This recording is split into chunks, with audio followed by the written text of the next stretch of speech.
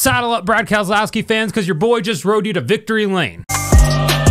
Welcome back to Break Hard. My name is Matt, and yes, after 1,117 days, Brad Keselowski has found his way back to victory lane. As the driver this time, not as the owner. Of course, he's been to victory lane 4 times with Chris Buescher, and now he finally gets to visit victory lane for his own victory for a team that he co-owned. He gets his first win in that number 6 car for Roush Fenway Keselowski Racing, becomes the first driver to win a race in a car that he co-owns since Tony Stewart did it at Sonoma in 2016, and it's been a long time coming for Brad. This weekend, he was running that Tom Supra Castrol throwback from the 2000s. You played Gran Turismo. You honestly have definitely played with this car before, and it's kind of fitting that he took a Toyota paint scheme to victory lane for Ford's first win of the season, their first win since Cole Custer won the Xfinity race last year at Phoenix in November.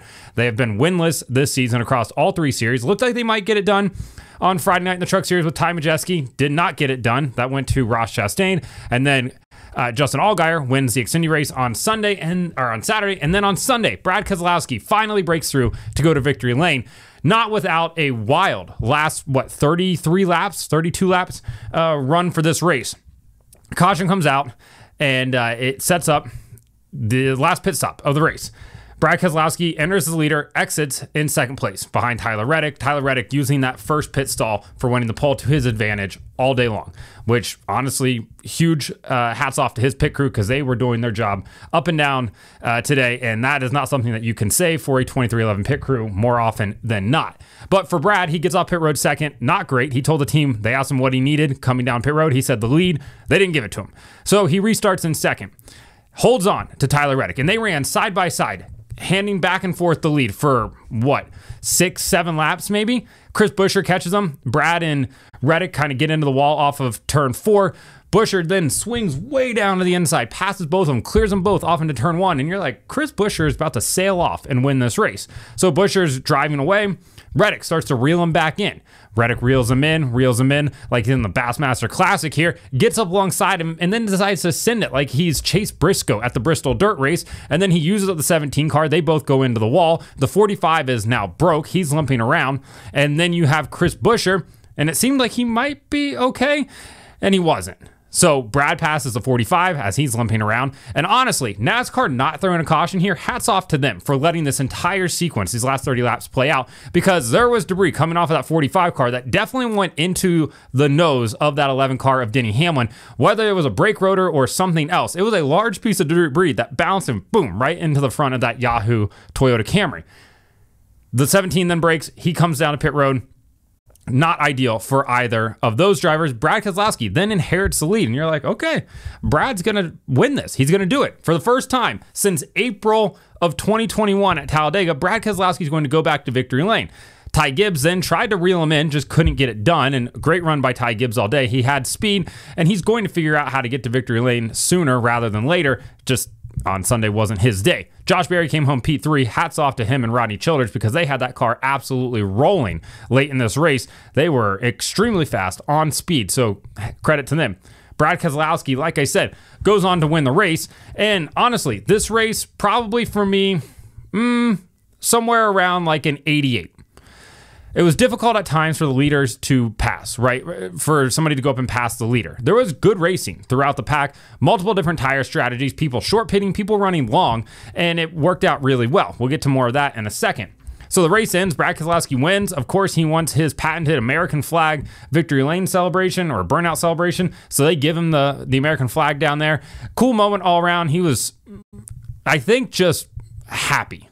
That's the only word you can describe. Obviously, he's happy, but he was elated in terms of he didn't really know what to say on the radio. He was just like, thank you guys for everything. I'd love to have an American flag if you've got one down there. So they get him an American flag. He does his burnout Polish victory lap. Of course, with a name like Keselowski, you got to do a Polish victory lap. He pulls it in, talks to Jamie Little. There's a man climbing up on the fence. I don't know what his deal was, like it was at Richmond, but this is Darlington. He was up there celebrating. Brad Keselowski just got him feeling some kind of way, so credit to him. Fox is watching the burnout happen, and then for some reason, they just circled one of the guys' butts, just like caked up right here, and they wanted everybody to see it. So That was an interesting thing as well. And then as Brad's going to victory lane, they cut to Chris Buescher, and he gets out of his car and he's walking down towards the 45 of Tyler Reddick like he's about to enter a UFC octagon. Tyler Reddick's like, I'm going to keep my helmet on right now. And Buescher goes up and shoves him.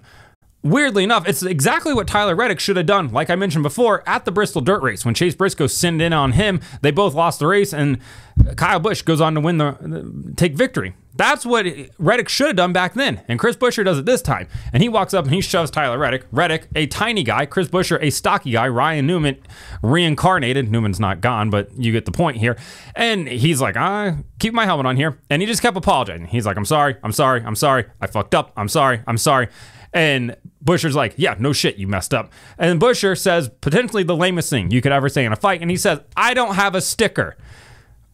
Chris, if you want me to run down to Dwayne Reed and get you a sticker, I'll do it, man. Like, that's going to calm you down right now. Obviously, he was referring to a win sticker, which kind of allows Tyler Reddick to send it in there because he's already locked into the playoffs. Buescher's not locked into the playoffs yet. Last week at Kansas, he lost by 1/1000th of a second in the closest NASCAR finish ever. This week at Darlington, seems like he might have a chance to win, and he gets absolutely used up by that 45 car of Tyler Reddick. So, yeah, those last 30 laps were honestly some of the better racing we've seen in a long time, or at least dramatic, because there was a lot that happened there, which was honestly pretty interesting as it all played out. Stage 3, of course, this was set up by Kyle Larson's spin. Larson out there wins stage 1 in that 5-car for Texas Terry. Texas Terry would be proud. Terry's not dead. He was at the race today, but NASCAR socials kept saying that.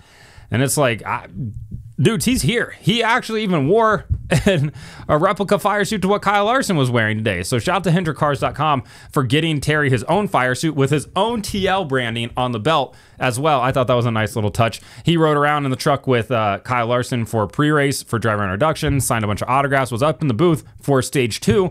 And honestly, stage 2 went on for so long, they almost had to start paying Terry because he was up there putting in too many hours. Stage 2 in this race felt like it went on forever. And then randomly they'd be like, what do you think, Terry? After we haven't heard from him in, I don't know, 20 minutes. And he's like, oh yeah, these cars are hard to drive.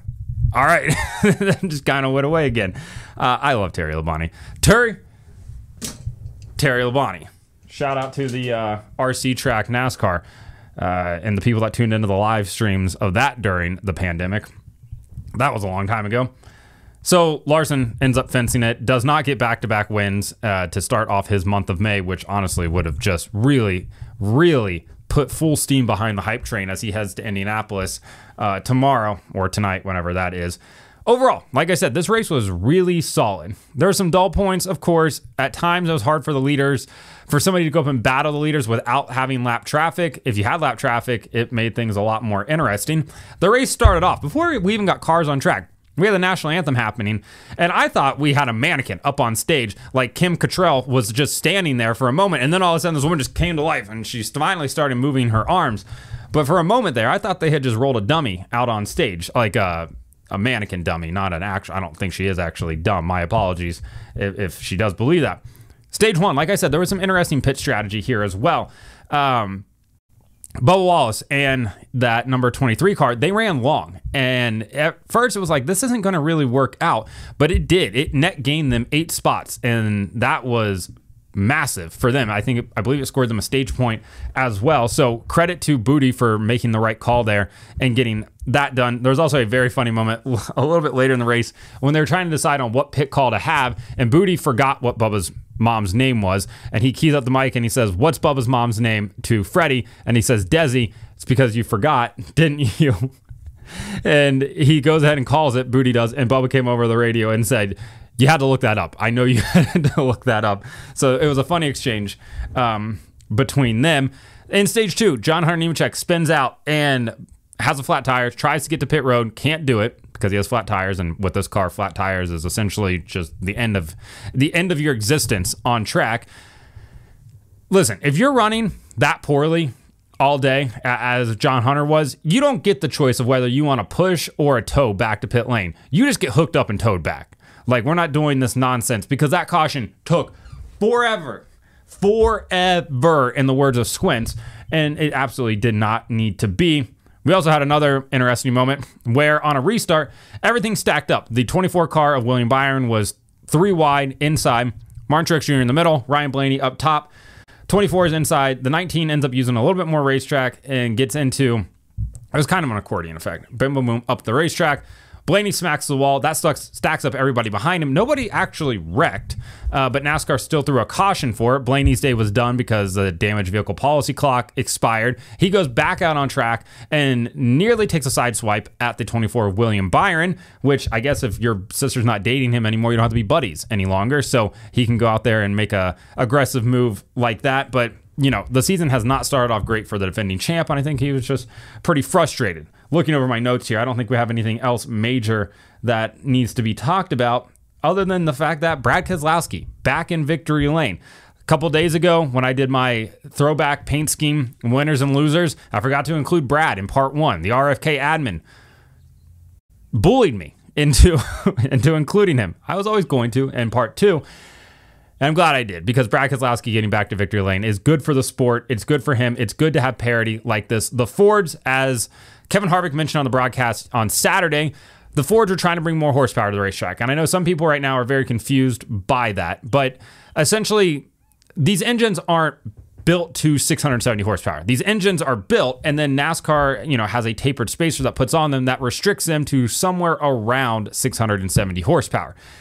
And Ford's idea behind this was they're going to update their engines and try to bring more horsepower to the racetrack.